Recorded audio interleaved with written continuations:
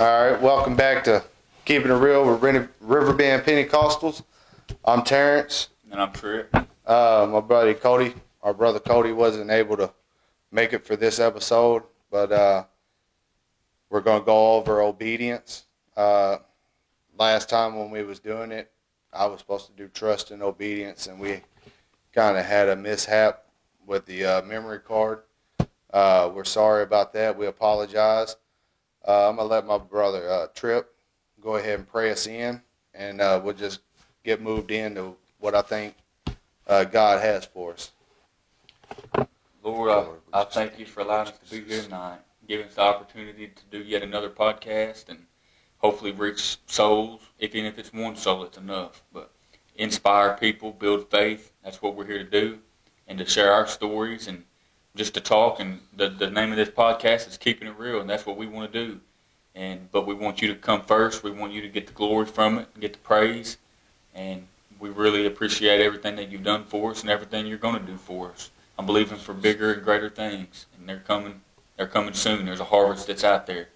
We're ready to go get it. We just got to be laborers. And I pray that you bless this podcast tonight. Bless those that are watching it, and bless Brother Terrence as he gives us what you gave him. In Jesus' name. In Jesus' name.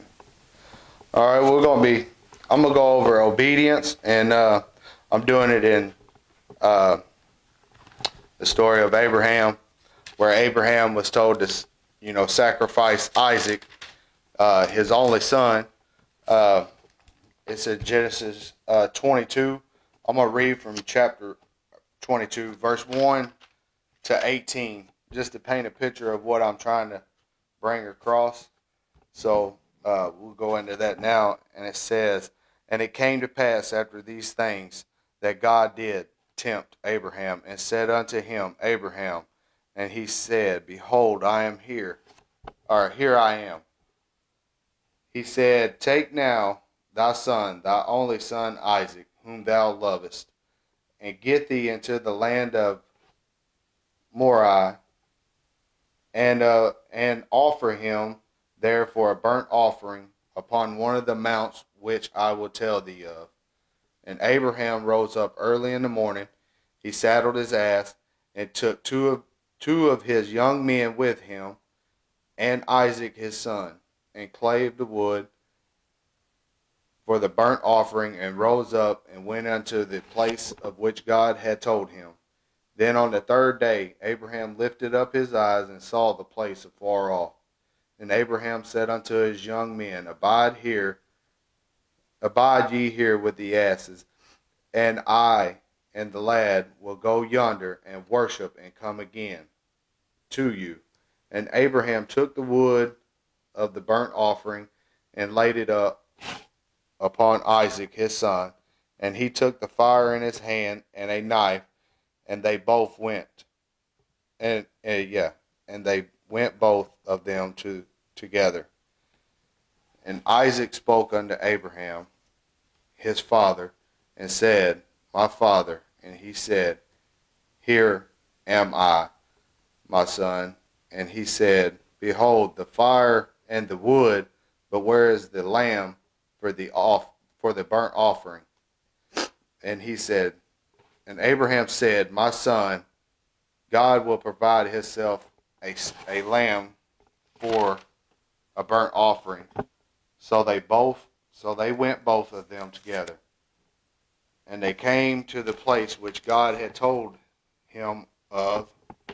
And Abraham built an altar there, and laid the wood in order, and bound Isaac his son, and laid him on the altar upon the wood. And Abraham stretched forth his hand, and took the knife to slay his son. And the angel of the Lord called unto him out of heaven, and said, Abraham, Abraham. And he said, Here am I. And he said, Lay not thy hand upon the lad, neither do thou anything unto him. For now I know that thou fearest God, seeing thou hast not withheld thy son, thy only son, from me. And Abraham lifted up his eyes, and looked, and behold him, a ram caught in the thicket by his horn. And Abraham went and took the ram and offered him up for a burnt offering in the stead of his son. And Abraham called the name of that place Jehovah Jireh, as it is said to this day, in the mount of the Lord it shall be seen.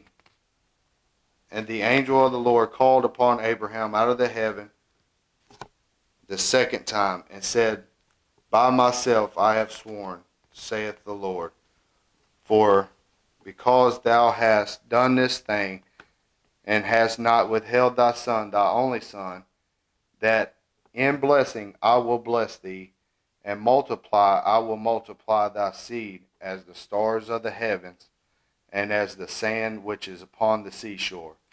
And thy seed shall possess the gates of his enemies, and in the seed shall all nations of the earth be blessed, because thou hast obeyed my voice. My focus tonight is obedience. But my focus verses in this chapter is verse 3, 5, and 17 and 18. You know, obedience is one of the key things that we need to have in our life when we're living for God. It's important for us to be obedient unto His word. It can bless us in many ways, many ways.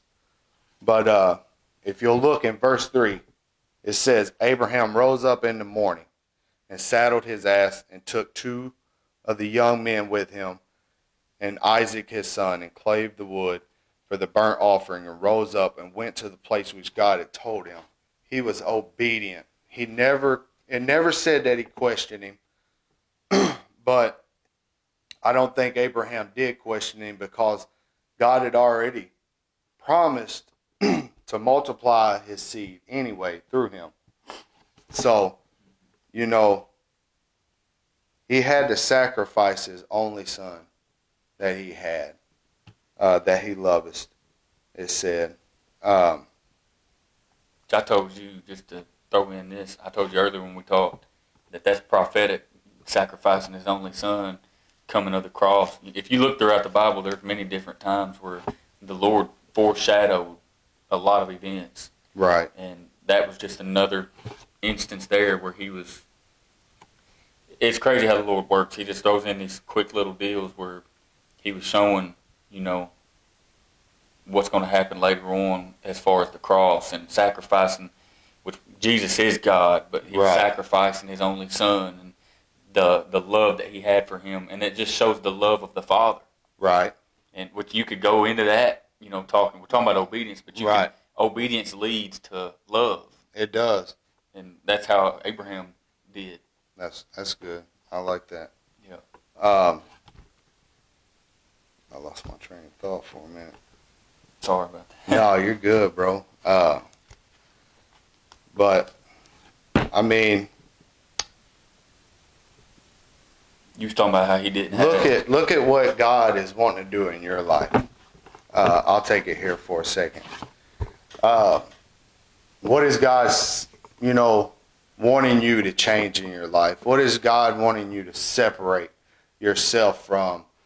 To maybe it's God's wanting you to separate yourself to be more holy, or to have more holy standards. God could be wanting you to separate yourself from the people that you're around to try to shine into your life, to shine into your darkness. But if we're just focused on, well, I don't want to do that, or we're focused on trying to justify the situations that we're in, the outcome is still going to be the same. It's not going to work until we do it. So why not, you know, stop questioning, or stop murmuring against him, or trying to justify what we're doing, and just be obedient for once.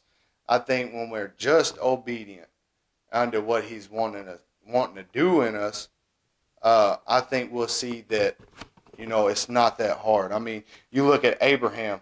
Abraham was giving up something far greater than what we will give up. Oh, for sure. I mean, he was giving up his only son. God's not going to tell us, hey, Trip, I want you to sacrifice Lottie. He's not going to do that. No. He already knows where your faith is. But he wanted to see where Abraham's true faith was at. This was, planning out everybody. I mean, Abraham, he was a key guy. I mean, and he knew because the Lord had told him that he was going to provide a ram. Right. But he was following through with what the Lord had told him anyway. Absolutely. And so even in the back of his mind, the Lord's never going to ask you to, like you said, kill your child. Right. And even then, he wasn't necessarily asking him to do that. No. Even though he did. It was he just wanted to see if Abraham would, in the act of obedience. Right. Because technically, Abraham never followed through because the Lord followed through with his promise and provided sacrifice. Right. He just wanted to see if Abraham was Would going to do it and right. act like he was going forward with it. That's he was what going it was. to. He was on the way to obeying that. He was. As bad as that was, and as tough yes. as that had to have been on him. Absolutely. Didn't think twice about it. No. You was just talking about it in verse 3. He never questioned the Lord. No, he he never, never why, did. He just rose up. He trusted in him. He did. He trusted. And that's what it goes down to, too, as we was talking last week, trust. We also have to trust in God. Whatever God is trying to do in our life, we have to trust that it's for a purpose. It's for something far greater than what we can imagine. I mean, us sacrificing our time to do this podcast is for a reason. Exactly. We just have to be obedient and do it. But, and I'll say this real quick, which we've talked about it before, about the Holy Ghost and stuff, and I don't know if y'all's going to have a whole other podcast where y'all do strictly salvation. But we will. But that's another reason why it's so important to receive the gift of the Holy Ghost, because then the Lord starts leading you and directing you and telling you. He speaks to everybody. Absolutely. You can hear him without having the Holy Ghost, but when you receive him and he lives within inside of you, he speaks to you way more often than he used to. You won't even be thinking about church, thinking about nothing, and the Lord will speak to you right there. You might be in the grocery store and he says, hey, go pray for this person, or go do that. He just speaks to you in an instant. And that is why it's so important to receive the gift of the Holy Ghost, because then he's going to tell you to do things, and that's when you trust in him and obey him. Right. If you don't have the gift of the Holy Ghost, you're not going to hear from him as much. No. Or as in, he's not going to ask you, he's not going to trust you to do them. Right. For certain things. And that's why it's so much important that we should receive the gift of the Holy Ghost too. Not only for salvation, but it gives the Lord opportunity to tell us to do things, and we can obey. Right. And he leads and guides us. And then the path to obedience, after obedience, becomes blessings. Right. If Abraham didn't obey, he would have never got the blessing. He would have never got the blessing. That's how many times I was telling you earlier, how many times do we cheat ourselves out of a blessing because we didn't obey? Right. Because it may be something like that. The Lord asks us to do something, we're like, good. Not necessarily sacrificing your child, but I'm talking figuratively. He asks you to do something, and you're just like, that's too big. Or that's out of my control. I can't move away from my town. I can't go preach here. I can't go pray for this person. Yeah. I can't go witness to this person or give a Bible study. They hated me in school. Right. And so many things like that. And or it might be little things like, hey, don't cut your hair. Or, hey, let's not wear makeup. Or, hey, don't wear shorts, wear pants. Hey, don't listen to that music. Only listen to gospel music. Hey, don't watch that show because it's not good for you. Matter of fact, don't even watch TV. Yeah. Just focus and then on in reality, you can tell people all around you because they're not hearing that same voice from the Lord. No. You can tell everybody that you don't think that it's wrong. Mm-hmm. But if you know, that's another thing about having the Holy Ghost. If the Lord told you that you shouldn't do something, and then you do it anyways, that's feel the conviction of it. That's disobedience, right? And it becomes a sin immediately. It does. And even though it's something that little, Abraham obeyed something big, but even on the little things. Like, well, let's go back. He did disobey. He wasn't always obedient. Right. He did disobey. He had Ishmael. Right. Look what the sacrifice. Yeah. Look what happened and not being And disobedient. that came from his impatience, because Yep. the Lord had promised him a child, and he didn't come as quick as he thought he would. So he took matters into his own hands and said, "I just need to make this happen." Yep. And it wasn't the will of God right then. Right. And like you just said it, that's thousands and thousands of years ago, and we're still seeing the effects of that over in Israel. And Absolutely. it's terrorizing. It's terrorized so many lives over the years, all Right. because of one mistake. And it wasn't necessarily that he had bad intentions. He had good intentions. He was trying to see the promise of God fulfilled. Right. But he was impatient. He was impatient. And then his impatience led to disobedience. It wasn't meeting up to his standard at the time. But you know, God. Well, the Lord told him something, and he was like, "I guess it needs to be done right now." Right now. And it didn't. Right. The Lord will make a way. He will. Just like here. Yep. Whenever Abraham did obey, the Lord made a way for him to get out of it and escape it. He provided a ram. I heard a preacher talk about it one time, and he was like, "Your miracle's in the bushes. You know, in the middle of your sacrifice, you're reaching back." I mean, there's paintings of it. Abraham's reached back with the knife or whatever it was he had. Right. He had reached back, and Isaac's laying there on the altar. That's a whole other thing we can talk about. Isaac had enough faith, and he obeyed his father, that you never see him fighting his dad. How many children would lay there and let their dad do that? Right. So Abraham obeyed God, but Isaac obeyed his father and trusted him enough to lay on the altar. Yeah. If he wouldn't have laid on the altar, Abraham wouldn't have been. I can see it now, him fighting and running off, and him having to tie him down. Yeah. Isaac, but got up on that altar. It never said none of that. Exactly. You know? He was going to sacrifice his own life because my dad said he heard from God, and I'm going to trust it. Right. That's really good. And then the ram came out in the bushes. Right. It just so happens there was a ram there. There was a ram there. But you know, leading up to all that, you know, nobody knew what the sacrifice was. No. So he stayed. That's another way that we stay obedient unto God. We don't go talking about what God wants us to do. We're not going and saying, "Hey, man, God wants me to offer my only son up for a burnt offering." Exactly. Man, I got to go do this. He pretty much just put his head down and did it. He loaded up all his equipment and stuff, and you can see he loaded his guys up. Yep. And that's another thing of obedience. They didn't ask him why. No. They didn't just say, went with what are you going to sacrifice? He said, "Load everything up, let's go." They did it. They did it. There's so many different things of obedience in this. I've never even seen that. Chapter. I've never even seen that until the Lord just now revealed it to me. Man. That the men had enough faith in their master to do what he said, and they didn't even know what he was going to sacrifice. Because you know it had to be in the back of their mind, like, man, where's the sacrifice at? What's going on? You know, all we have is us and Isaac. I mean, Isaac even said, "Where's the offering?" Right. You know, and all Abraham, the Lord will provide. Yeah, the Lord will provide. But you know, and I hit on this a key deal in verse 5. It said, "Abraham said unto his young men, Abide ye here, and I and the lad will go yonder and worship and come to you again." When I was reading all this, it said the word worship in my commentary. It said the word worship means to bow down. True worship requires obedience and sacrifice. Mm-hmm. I mean, so when you're in church and you're worshiping God, you're being obedient and you're sacrificing yourself to give up the breath that He put in you in the first place. That's exactly right. You're being obedient unto God by worshiping Him. You know, He wants us to worship Him. He wants us to follow His word. He wants us to put this word that He put in this book, He wants us to put that inside of us where we can use it to reach other folks. So when we're reading the word, we're being obedient unto God. Yeah. When we're pouring it into somebody else, like that that message who preached it, Brother Larry, pouring out into somebody, pouring oil into another vessel. You know, that's being obedient. We're pouring the word into somebody else that don't know it. That's being obedient. Go ye therefore make disciples. Right. When we're making that's being obedient to the word of God is pouring into somebody else.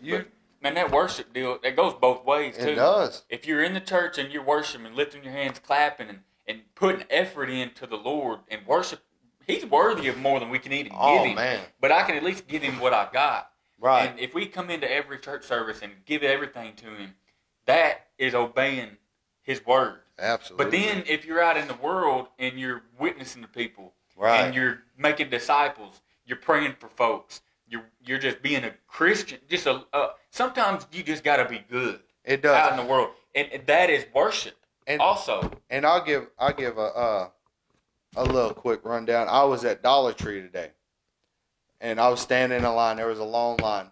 There was some older ladies in front of me, and they was just talking and everything, and I was just hanging out. I didn't even know where the line was at, but I just stayed there. I had stuff going on, and I needed to hurry up, but I have patience. I wasn't trying to be rude. I waited my turn like I should have. Yeah, I was wanting to hurry up and get out of there, but the cashier said, I'm not a whole lot of people are patient like you are. They think that we should have to hurry up. Some people are ugly.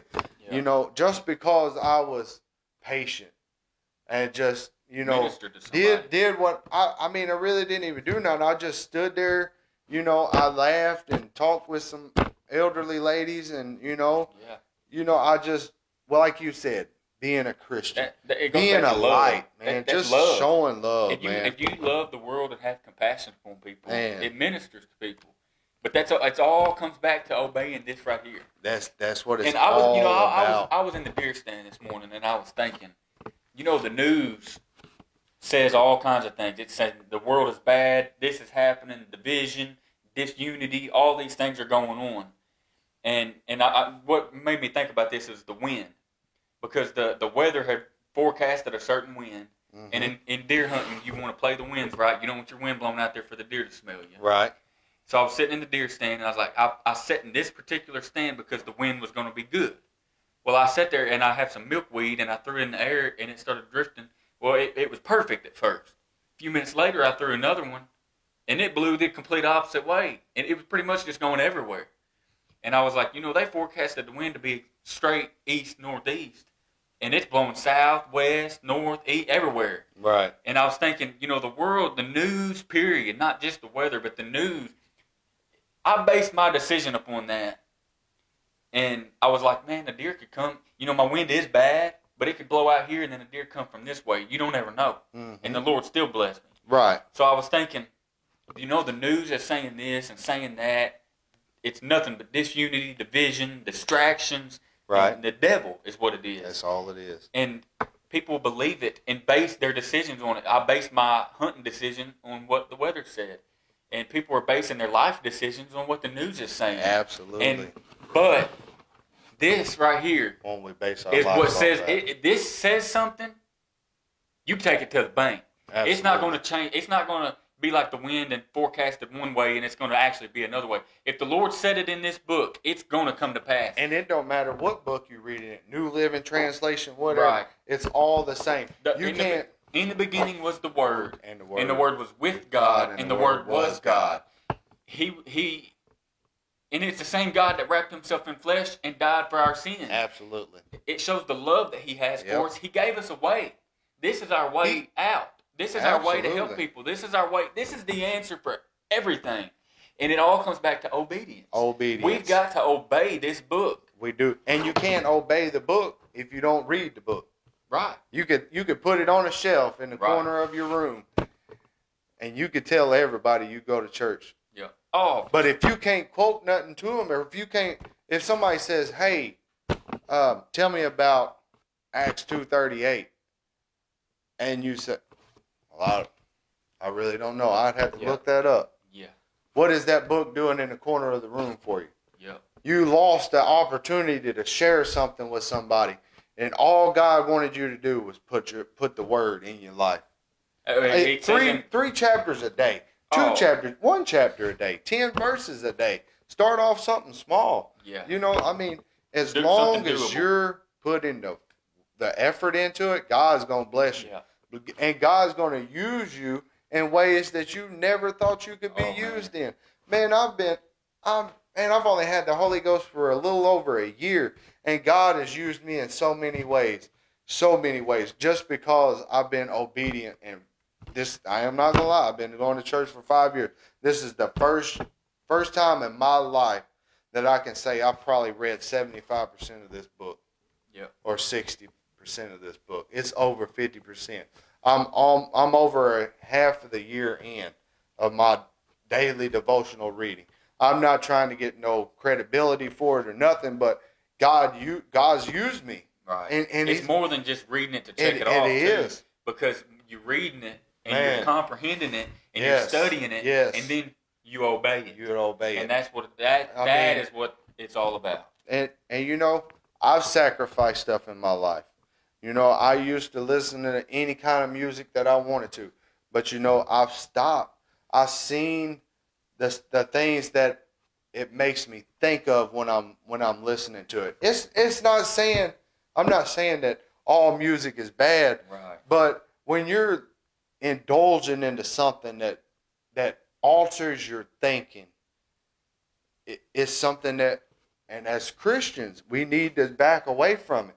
We need to separate ourselves from that, because man, we're in the business of winning folks. We're in the business of making disciples. We're in the business of who's the next person do I need to reach out and tell them about God. But you can't sit there and tell somebody about God. Well, why would they want to change their life if you're being just like them? Why would they follow you if you're like them? Absolutely. We've got to be set apart from this world. The Bible says the church is, in the last days, the church is going to be a city set up on a hill that cannot be hid. That's why we cannot vary away from this. We cannot get away from the truth. Right. And the standards that God places in our lives, because people are watching us. People at the store, in the line, are watching your patience. They're watching you, how you act. They're watching what you say at work. They're watching what music you listen to. They're watching if you're gossiping about people. There's people so are watching. Many. And if we read the Word and we obey the Word and we do the Word, God's going to make a way. People are coming. Man. He's drawing them in. The church cannot be hid. People, and we've seen it in our church. People are drawing everywhere. People are just showing up. Every service, we got new visitors showing up. People from here that I've never even known existed. Right. And they're like, man, I don't even know what it was, but I seen it online, or I seen somebody from recovery talking about it. It's like Tuesday. Brother GL in our small group said we reached somebody all the way in Alaska. Yeah. I mean, just by putting our services out there on the internet, man, we've reached somebody all the way in Alaska. Yeah. We touched somebody. It touched his heart when he watched it. I mean, God's working, man. God's wanting to do a great thing in this world. Yeah. And all it just takes a little bit of obedience. Yeah. It takes a little bit of trust. It takes a little bit of sacrifice and something that he wants you to do. And man, I'll say this, and I don't know who I'm talking to, but if you would just sacrifice something that God's wanting you to sacrifice. God is wanting you to do something out of the ordinary. God is wanting you to take something out of your life and put him in it. And I'm telling you, if you would do it, if you would just like Abraham. There's a blessing on the way. Just go in the process to taking it out little by little. I didn't all at once shut all this out and shut all that out. I took stuff out a little at a time. But now I can tell you, I don't care if I turn on the TV or not, because half the stuff that's on the TV is negativity. It is hatred. It is tearing somebody else down. It is putting things in my mind that shouldn't be there in the first place. It's altering my mind on what God wants me to do. There's depression is there. I've watched stuff before that. After I watched it, I was depressed. You're like, man, why I do that? And before I watched it was fine. Right. Just watching a single movie or a TV show caused depression to enter in my life. Man. Man, you can get into a whole other deal about spiritual warfare, because we are fighting a spiritual war. But for the weapons of our warfare are not carnal, but they are mighty through God to the pulling down of strongholds and casting down imaginations, and every high thing that is exalted itself against the knowledge of God. Man. So, but we've rambled on long enough. We need to close this up. Right. But I feel the Lord here tonight. I do too. And whatever God's wanting to do in your life, just let him do it. Just obey his word. Do like Nike. Just do it. Just do no questions asked. Right. Don't even hesitate or try to talk yourself out of it. The Lord tells you to do something, instantly do it. Just do it. And you'll see and you'll see a bigger blessing. I mean, look at Abraham. His blessing was, his seed was multiplied. Yeah. Just by obeying the voice of God. Father Abraham. I mean, man, what's in this book, it can change your life. Yeah. It can save your life. This book stands in between heaven and hell for you. You know. Yeah.